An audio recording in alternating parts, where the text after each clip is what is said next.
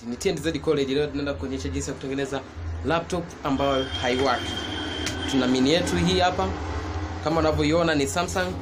Tumepachika kwenye chaji na hapa imewashika tochi. Hapa ambayo inaonyesha kwenye chaji inapitisha. Lakini hapa upande wa kuwaka bado haijaonyesha. Na switch yetu kama unavyoiona hii hapa. Tunaenda kujaribu kuiwasha.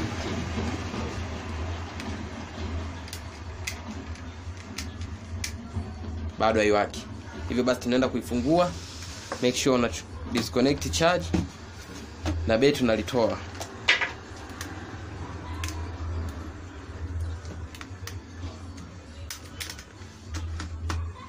Betri yetu hilo hapo tushalitoa. Naenda kwenye kuifungua nati. Ni TNZ College, channel yako pendwa kabisa na ukupa ujuzi wa kutengeneza vitu mbalimbali vinavyotumia umeme.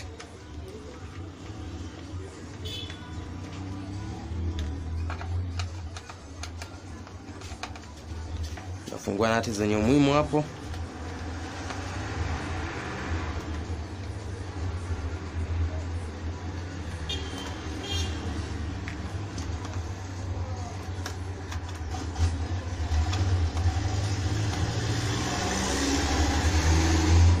Unaweza kufungua ili cover, ni sehemu ya lamu hii kama unavyoona. Ni bado utaendelea kufungua nati.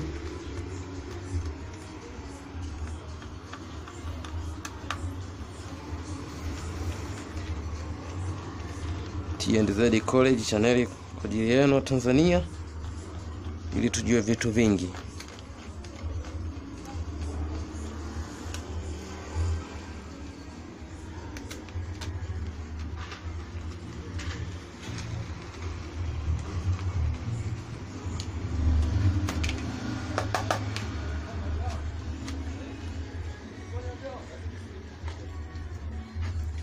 Hivyo basi baada ya kufungua hapo, naenda kubandua kwanza keyboard. Laptop nyingi keyboard ndio inakuwa ufunguo wa kuifungua yenyewe. Hiyo hapo keyboard yetu tumeibandua. Angalia kuna nati zilitakiwa ziwepo. Kwa zile zingine inakuwa na nati huku ambazo itakuruhusu kufungua motherboard nyuma. But kwa hii inatuonyesha hapo nati ambazo ni nyinginezo zipo ndani ya ile cover. Hivyo basi tunaenda kuibandua ili tutenganishe.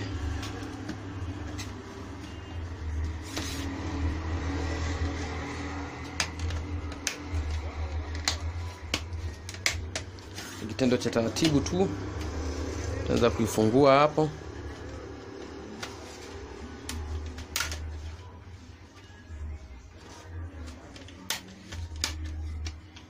Haihitaji nguvu sana.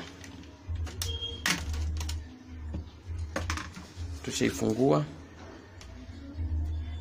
Ndio hii. Hapa ni hard disk, hapa ni RAM, na pia hizi ni speaker, hii kwa ajili ya mouse, pamoja hii kwa ajili ya kioo. Hii kwa ajili ya kioo. Na vitu vingi kama unavyoona hapo. Basi tunaenda kuitenganisha RAM na hii hard disk ili tuweze kuifungua mashine yetu.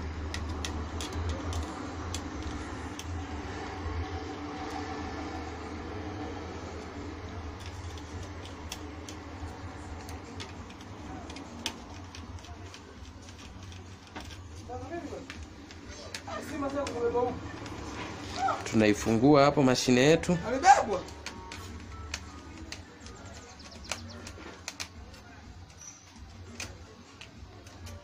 Ndio diski yetu.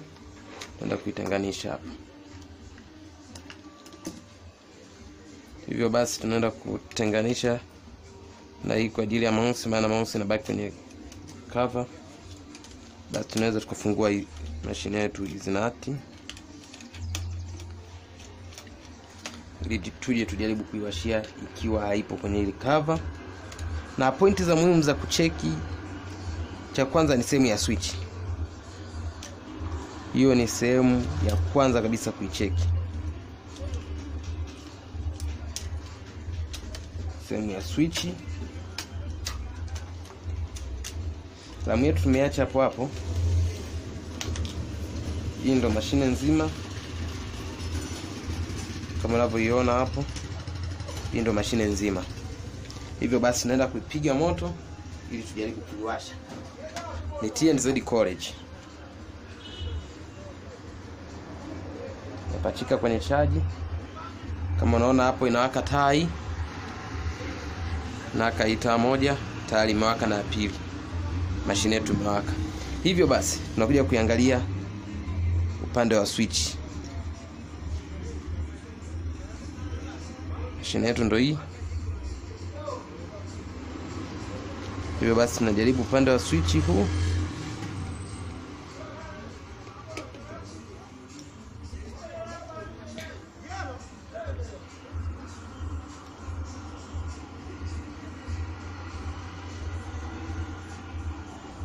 Hivyo basi ukiwa na multimeter unaweza ukapima hapo ili ujue nini tatizo.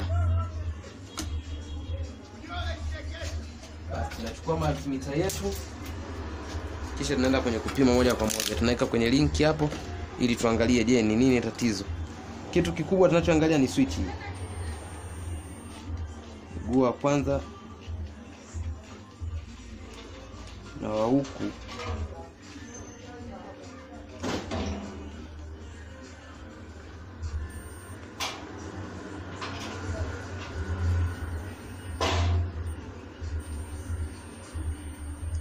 hivyo nagundua kusema mguu wa kwanza na wa kwanza ni kitu kimoja.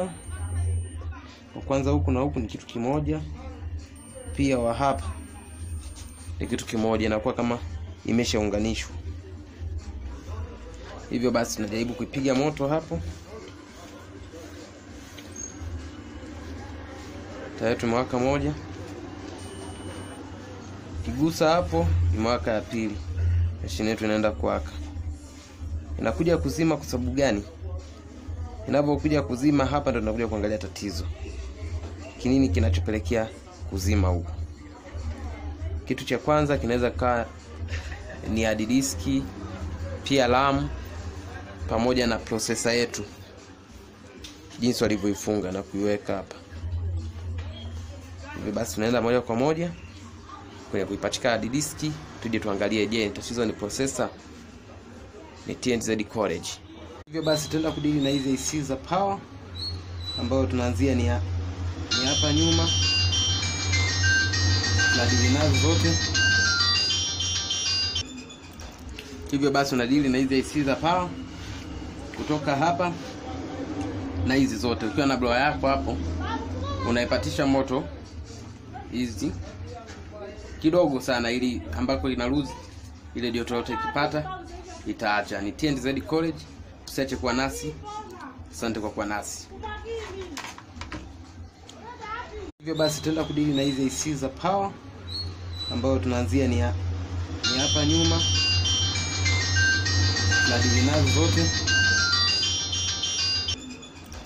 Hivyo basi unadili na hizi IC za power kutoka hapa na hizi zote. Ukiwa na blower yako hapo unaipatisha moto hizi kidogo sana ili ambako ina lose ile joto yote ikipata itaacha. Ni TNZ College. Usiache kuwa nasi. Asante kwa kuwa nasi.